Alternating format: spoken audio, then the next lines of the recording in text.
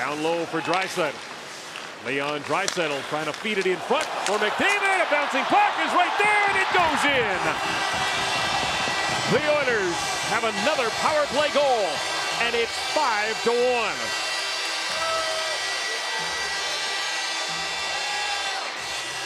Not the prettiest goal they will score. Derek England not very happy with himself because he's the guy that ends up putting this puck in the net. Maxime Lagace is holding his back. Looked like he kind of wrenched himself as he's trying to twist and find this puck. This is just a puck forced to the net with Milan Lucic occupying that traffic.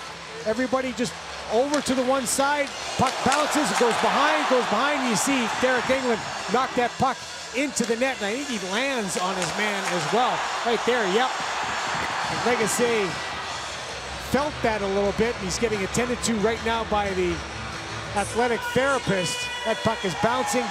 It's just bad luck for Vegas. Sometimes the night does not go in your favor.